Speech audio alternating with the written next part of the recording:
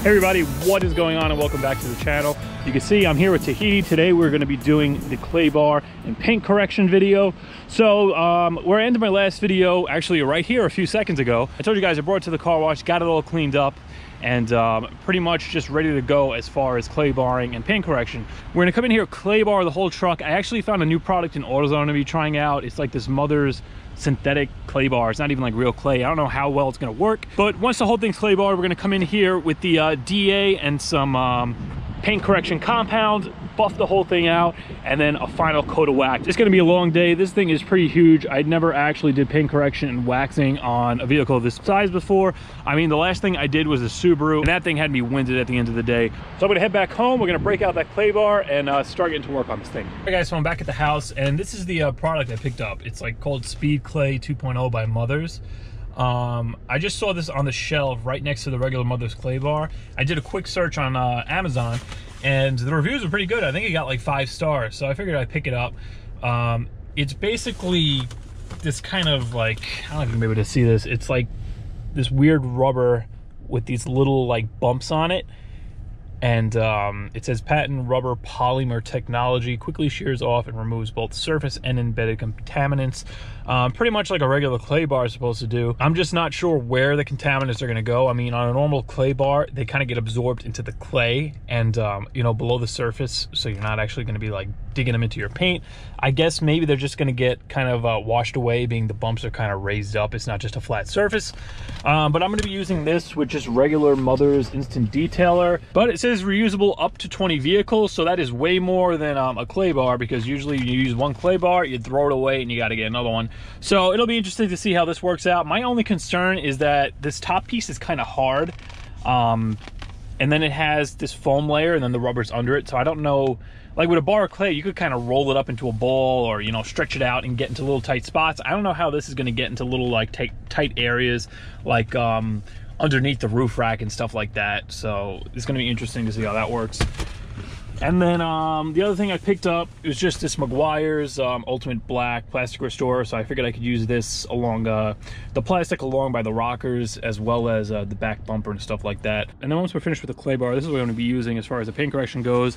I got my little Porter Cable DA over here. I have an orange Adams Polishes pad, and I have Adams Polishes correcting polish and wax. As far as these two go, one of these is pretty much more heavy duty than the other.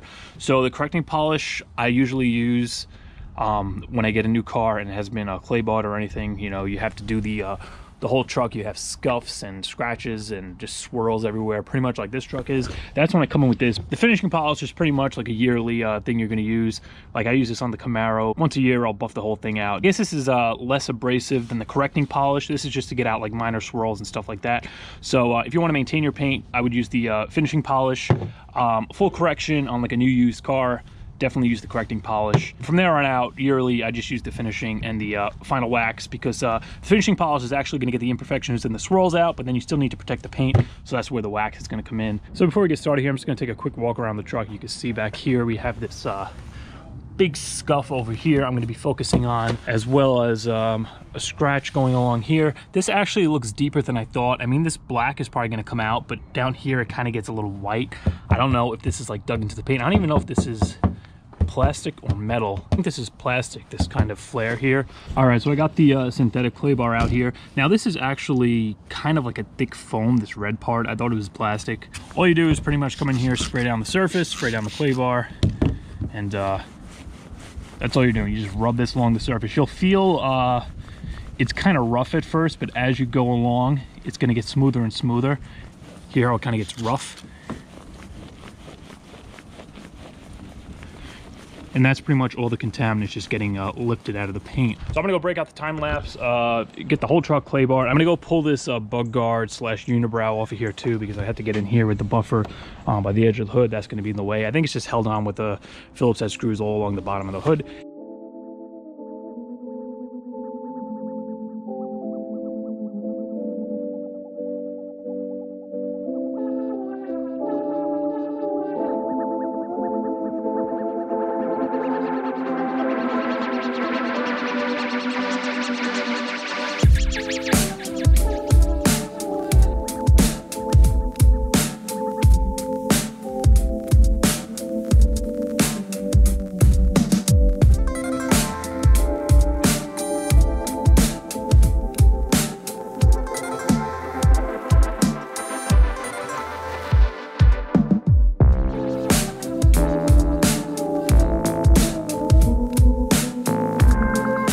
All right, so I just got the whole truck clay barred. It only took about 45 minutes. It wasn't too bad.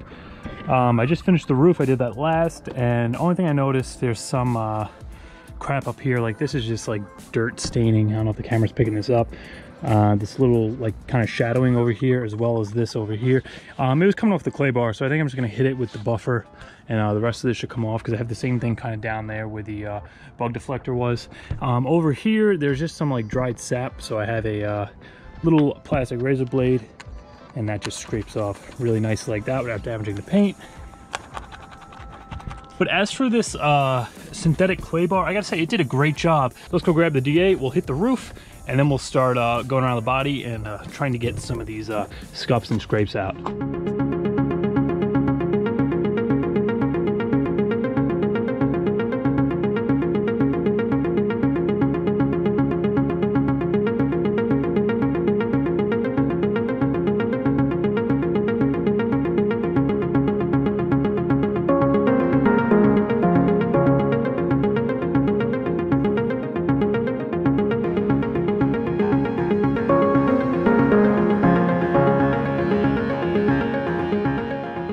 So the roof is all done. I got a clay barred compound, and the wax is applied. Now, when it comes to putting the wax on with this Adams Buttery Wax that I'm using, they recommend you just wipe it on like in straight motions.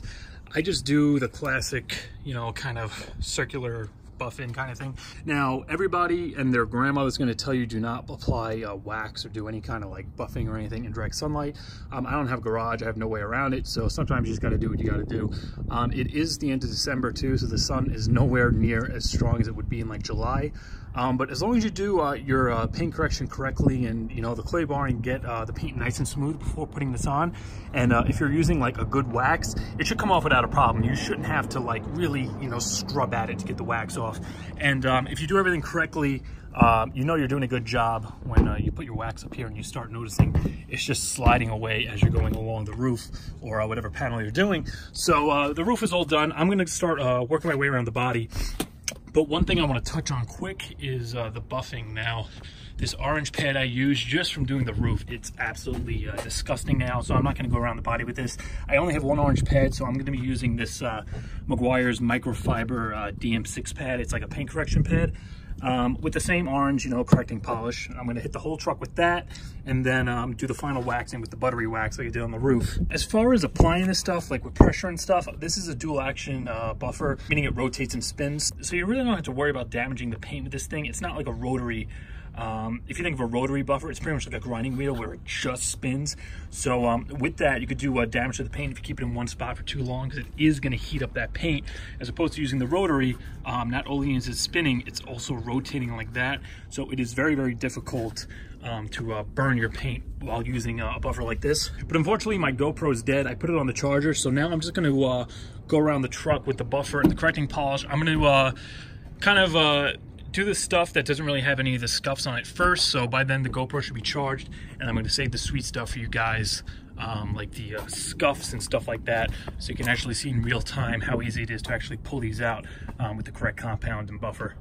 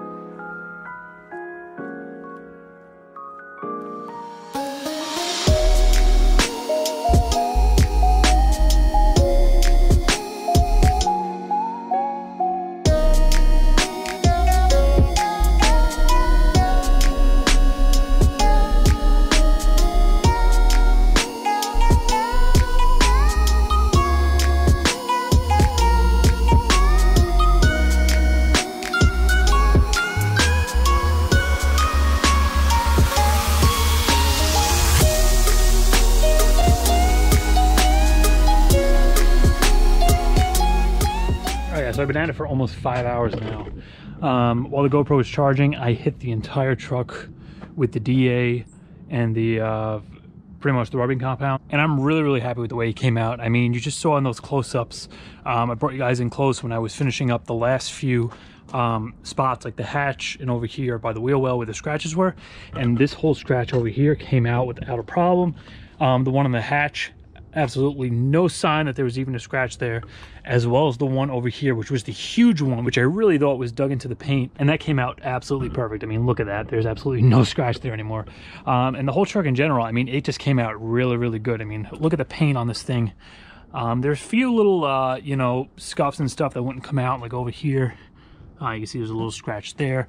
There's a little like wear spot here that can use some touch-up paint, but other than that, I mean, it looks really great, and I'm really happy with the paint on this thing. I put the unibrow back on for now just because I was able to buff it and kind of make it look a little nice and shiny. I also hit all the rain guards with the buffer, as well as the sunroof. The sunroof had some staining up there. I guess where like water was sitting, and it kind of had like scale in the corners, so I hit that with the buffer as well. Got in here, gas door is nice and clean. I also hit the taillights while I was at it, but I'm pretty much done. The only thing I have to do now is wax it. I have about maybe 45 minutes of daylight left if I'm lucky, so I'm just going to time-lapse this thing, try to get the whole thing coated with the buttery wax. I already did the hood, and we'll probably have to come back tomorrow when we have some daylight, and we'll do a walk around and see how this thing looks in the sunlight.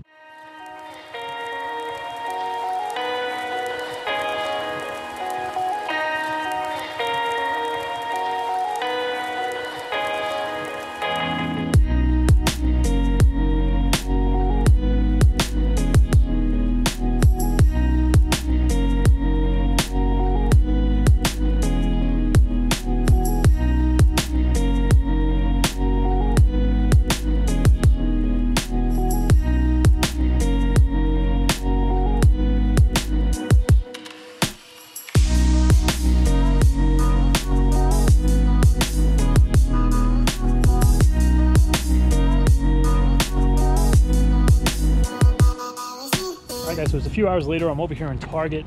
I wanted to pick up an FM transmitter for the truck, and I have all the detailing done here. I just wanted to shoot a video for you guys because it's the day before Christmas Eve, and I don't know when I'm going to actually have time to do a walk around of the finished product, and it might rain or snow in the next 3 or 4 days. So as you can see, this thing came out amazing. I mean, every little like questionable scratch and scuff for the most part came out.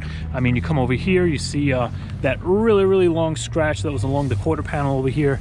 That came out, and there is absolutely no trace it was ever even there. There were a couple of little scuffs over here as well on the back door. Both of those came out, as well as the scratch or scuff that was underneath the passenger side mirror. Walk around to the driver's side. That long scuff that was kind of, you could kind of just see it on camera. I was able to get that out as well. Plus the two little scuffs that were on the edge of the door here. The long scratch on the driver rear quarter panel. And that really obvious scratch that was in the back of the hatch. That also came out. I had to go and hit that with the Meguiar's 105 just because the Atom stuff wasn't really doing it. It was coming off, but like very little bit. So once I put the Meguiar's on there, that came out really good. Only thing left to really do is come in here with that kind of plastic restorer. I want to hit down here along the rockers, all this gray stuff. I don't know if this is faded. It's supposed to be black. I think it's supposed to be gray. You could kind of see like over here where it's a little darker, and the rest of this is just kind of faded. So I think if I hit it with the plastic restorer, it'll kind of bring it back and it'll be dark again. I'm gonna do the same thing on the roof rack as well as the back bumper. All in all, for 1,200 bucks, I mean, this thing looks absolutely amazing. I'm very happy with the way it came out. But you know what's next? Now it's gonna be onto the interior.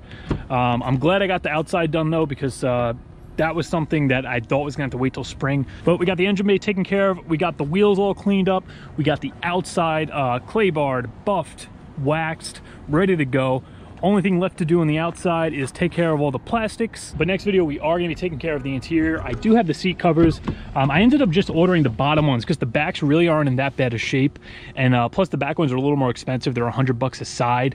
And it's a little more work to get this thing all off because of the seat belt and stuff. The bottom ones are really straightforward to change. And they're also in the worst shape. So I think I'm just going to replace the bottom ones and leave the backs, clean them up the best I can. If it looks really weird or the color's off, I'll just replace them. But I'm gonna see what I could do first, because I already compared them against the armrest here, and the color looks like it's perfect. So once I get this all cleaned up, clean the headrest, I think it's gonna look pretty good. Then we'll look out for the next video, because we're gonna be tackling this interior, most likely the carpet. We're gonna pull the third row out. I'm gonna pull all the seats out, go in there with a brush, a wet vac. We're gonna really just clean the hell out of that carpet, because it definitely needs it. Also, if you don't follow me on Instagram, as always, the link is gonna be in the description. And if you enjoyed this video, please be sure to like, comment, subscribe, and I'll see you in the next one.